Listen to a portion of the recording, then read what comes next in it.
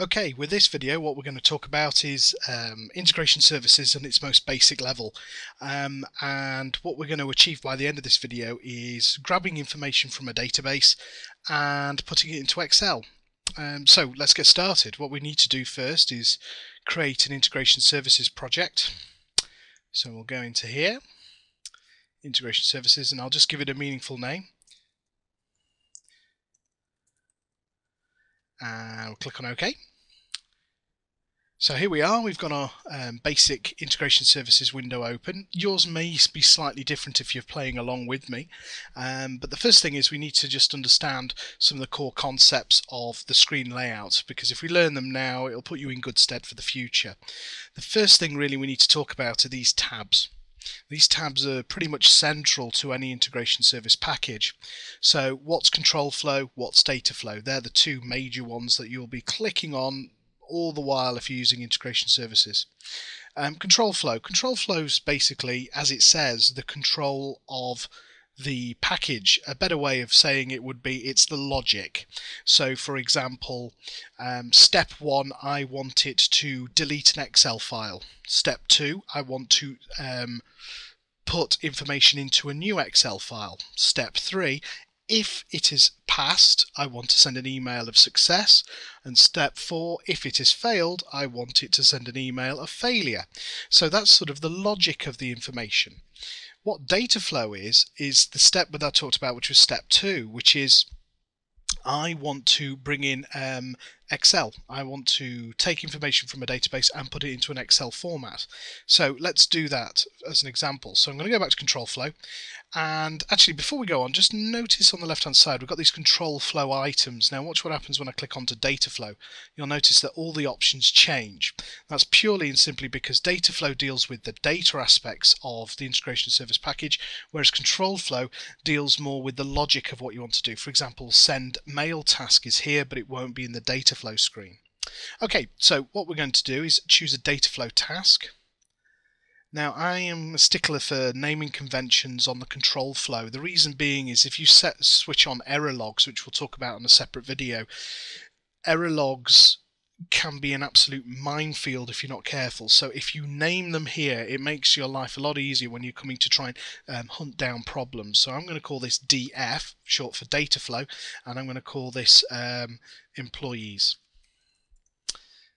And there we go, that's the rename. Just to mention how I renamed that is you can either well, really you click once and then click again on the text. You don't double click, because if you double click, what happens is it jumps you into the data flow tab of that task.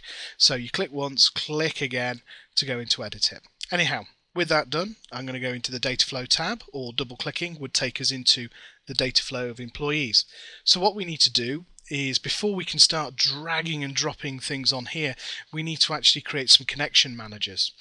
Now, connection managers are the shared data sources which are used throughout the entire package. So it doesn't matter whether I'm in data flow tab or the control flow tab, the connection managers will always remain. So what we're going to do is, as it asks, right click and do a new connection. Now, if you're database savvy, you'll see there's all sorts of different kinds of connection available to us. I'm going to choose an ADO.NET, and I already have one set up, but I'm going to do it from scratch here. Now I apologize, next screen goes over the recording area, so what I'll try and do is try and keep this as tight as possible. Oh, it's fitting on nicely this time. Trust me, it's going to change in a minute.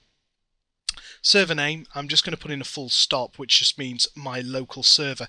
If your server is located on a different box, you can either click on the drop down arrow or type in the server name. Because it's local, I can just use my Windows authentication because I'm the administrator of the box. And in the drop down box, I'm going to choose this database here, which is AdventureWorks Q1, and click on to OK. And there we go, it's just listed there, and I'll click on OK again. And as you can see in the background now, in the connection manager, it's now created a new connection manager. Now what I will do is I'm going to rename this and call it ADO, and then AdventureWorks.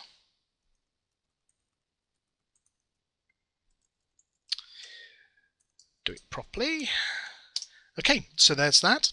And now what we can do is in the DataFlow tab is we can now start bringing information in. So for example, I want to read the data, so I'm going to bring in the data reader source option and double click on that.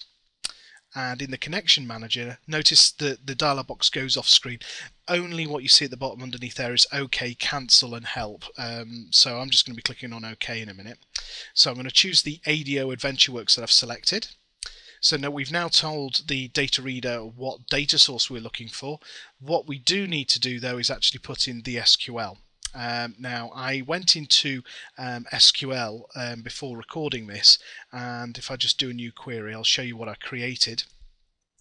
I created this particular script which just gets me the title, the first name, last name, email address and phone. If I just run that, you'll see there's my results. So what we're going to do is back in integration services is in this box here and tell you a little bug or undocumented feature. Don't paste here. Do not paste here. Otherwise all it does is it pastes the first line of the text. Now what we'll find is because this goes over multiple lines, what it will only do is it will just show the select part. So what you've got to do, and I learned this the hard way, is click on the three dots, and then once you're in the string value, then you can paste or type whatever you want in. So there's our structure. And OK. Now you're going to know whether it works pretty much straight away, because when you go into the column mappings it has to interrogate the table, and sure enough it's been fine there. If it couldn't see the table, at that point what would happen is it would come up with an error. Now the command timeout is the only other option to just discuss at this level.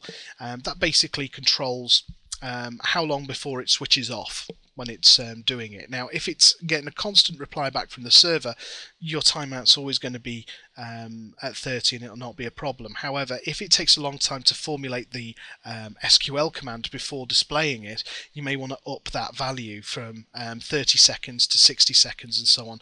And as it says here, if you put it on 0, that's infinite. Some of the SQL that I do in my day job is quite heavy duty on the processor, so I have my command timeout on 0. It's not always a good idea. However, with that done, we've got our select statement. I'm going to click on OK, and I'll just make this a little bit wider. Now what we're going to do now is go to our Excel destination and drag and drop that on. And what we've got to do is on the arrows here, we've got to drag a connection to the Excel destination so it knows what data it's got to bring across. And then finally we just go into here, and what is the connection manager? Now it's OLEDB. There is no OLEDB connection manager because it needs to convert it to Excel, so what we've got to do is create a new one, and I will just call this, so if I go browse, I'm going to just leave it in my documents section. I'm going to call it employees, but you've got to make sure you put in the extension .xls. And then at that point, what version? That's fine. I'm going to click on OK on that. And then the final step, which is very bizarre, is that you are going to need to put a sheet in, but this is where it gets weird. You don't see sheet 1, sheet 2, sheet 3 because this particular Excel file doesn't exist yet. What you do is you click on New, and if you're a little bit SQL savvy, you'll notice that this looks very, very much like you're creating a table, as the heading says. However, what you're really doing is you're converting this terminology into creating a spreadsheet. So I'm going to call this employees, but I'm going to just put in test at the end so you'll see it when we look at the results. So I'll just click on OK. And at that point just check the mappings so we know that's our data source going to, with the little arrows, our destination. That's great. We'll just click on OK again. And we're ready to go. But bear in mind, in the DataFlow section there are two particular options, whereas if we can go to Control Flow there's only one. So all we do then is we can run this by clicking on the play symbol at the top, so I'll just click on that. And off it will go, and you can see it's gone a green colour. Now if I just jump into the DataFlow task, you'll see how many rows it's actually selected and put into its destination. So I'll click on this link here to complete it, and now what I need to do is just start up Excel and we should see the results. So any second now, and there we go, just opened it up. There we are. So we've now got our titles at the top. Notice the tab says employee test, and there we have it. We've got our entire Excel list. Now, the great thing with this particular facility is you could actually use it as SQL as well. So you can manipulate the Excel spreadsheet via SQL if you wanted to, using integration services. But for now, this really concludes this video, but we'll be talking in much more depth about how integration services works. Thanks.